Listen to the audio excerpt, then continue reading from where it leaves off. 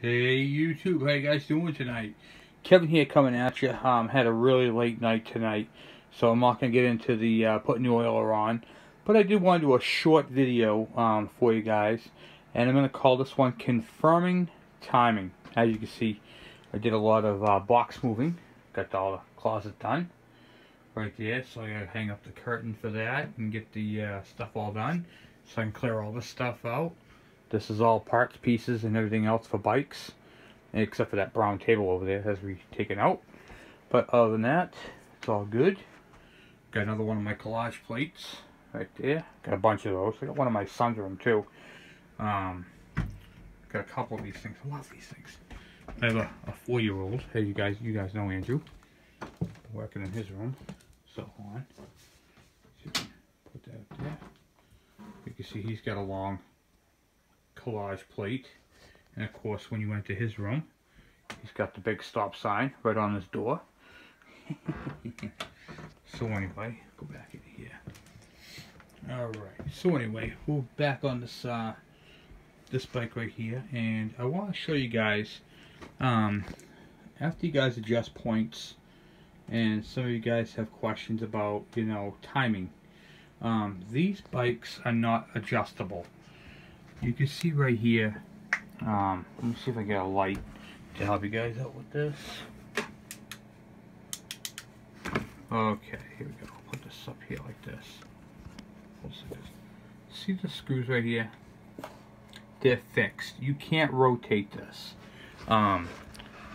If you could adjust the timing. So if you have like a Suzuki DS80 or DS100, or like the Kawasaki 125s, and what do you call it, the 175, 200s.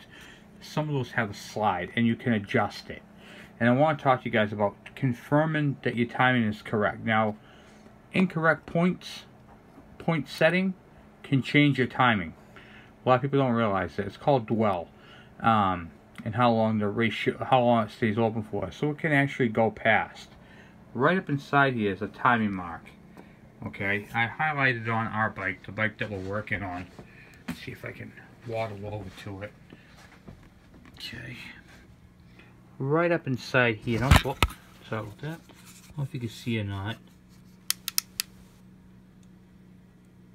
Up in there's a red. There's a little notch. You see, I highlighted red. I don't know if you can see a little red dot.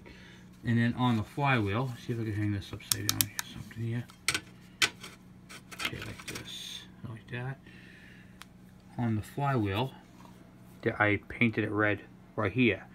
Now those two red lines that are up underneath there have to match up. Okay, every time that red line passes that little dot, the spark plug fires. Okay, every single time. So basically, if your timing is correct, when you put the timing light up to it, which looks like this is a timing light right here. Got a couple wires on it. You're going to need a 12-volt battery because all timing guns are 12 volts.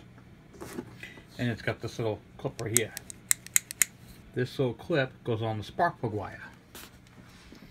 So I'll show you this. Just clamps right onto the spark plug wire. Just like that. Picks up the pulse. Now, every time, I can't show you because obviously I can't start up this bike, but every time spark plug fires, the strobe light is going to flash. Okay? Every time that flashes is exactly at the timing mark when it goes. So basically what you would do is you would start up your bike and you set this up, keep this cover off, and then you'd be able to flash the light on there, and you'll be able to see the timing marks line up every single time.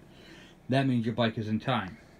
Okay, so a lot of people didn't realize you could do this with these bikes. They only thought that those lines were for setting your points. So I'm going to show you guys what actually happens. All right, so I'm going to what I'm going to do is I'm going to shut the light off. It's going to go extremely dark in here. So let me get my flashlight so I can set this up to show you guys. Okay, set this up in here like this, just so I can see what I'm doing. Okay, so now we're just on the flashlight light. Alright, I can't go on that side, kick it over, hold the flashlight and all that other stuff. So what I'm going to do is I'm going to come on the side of the bike. I've got my switch on the on position up on the handlebars. Okay, make sure that all this front fall over on me. Alright, we good here? We are good. Alright. We're good. Alright, so now what I'm going to do is I'm going to hold the light. There's a little power button right there. You push the power button, and when the light kicks over, you see the strobe light. I'm going to shut the flashlight off. Okay, now we're just in complete darkness. I got the power button on, put my foot on the kickstart. See that strobe? Every time I kick the bike over,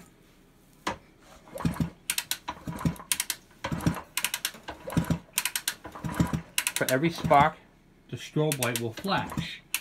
Now when the bike is running, that strobe light is going to be in perfect time with those two lines. And that is how you can tell your bike is in time. Now, this is a rotary valve engine, so it's a fixed time. That's why it's like that. It's not adjustable because it's a rotary valve. The timing is set on the rotary valve and the timing is fixed on the magneto, so you don't have to worry about it. But if you had a bike that has a what do you call it there, reed valves, or what do you call it? Yeah, pretty much just reed valve motors have adjustable timing. So just something pretty cool I wanted to show you guys. So every time it fires, every time the spark fires,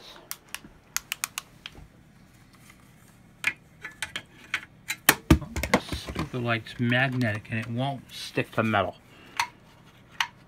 There we go. Okay. So, which you can't see it from right there. Every time the rotor comes around and that red line lines up with that mark, you're going to hold this right here, right like that, and flash it right at it. And every time it spins, it will flash right on that red dot. And then you'll be able to see it. No matter how fast the engine's spinning, you'll be able to hold that on there and see it. The strobe light will slow it right down. So it's a pretty cool thing. Like I said, you'll need a 12-volt battery for it. I just wanted to touch base with you guys and show you that pretty cool thing. Tomorrow we're going to get more into the bike. We're going to do finish off the wiring and get that stuff all done. But I wanted to show you that I showed you guys in one of my videos how I had a timing light in it. And I wanted to show you guys what I used the timing light for. Basically, it just confirms that the points are set properly and that the bike is firing at the right spot.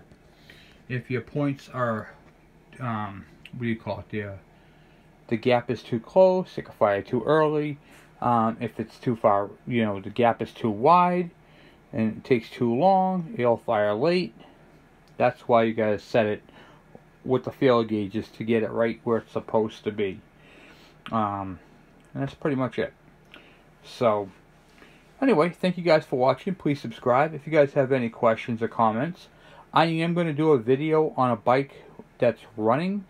Actually, we're going to do it on this bike right here. Once the bike is started and running, I'm going to show you guys how to do that. This is just a quick timing check mark to show you what you can do, to check your timing. So it's going to be a few days before this thing actually runs. So if you have a timing light at home and you want to mess around with your bike, make sure she's in neutral, pop the side cover off. I use a paint marker. Just one of these right here. You can get this at any auto parts store. Any hardware store has these. And then just mark your line and you'll see the adjacent line up top. Mark them start your bike, put your timing light onto it, and you'll be able to see it. It's not something you have to do on these bikes, but it's pretty cool to check it out and to make sure you get the right timing. If you gap your points correctly, you won't have to worry about it. So anyway, thank you guys for watching. That's all I got for you guys for tonight. Just a little tech tip there on the bikes, and what do you call it there? Yeah, just a little tech tip for you, show you guys how to do it. So anyway, thank you guys for watching. Please subscribe. Have any questions or comments, by all means, please send them my way. Thanks.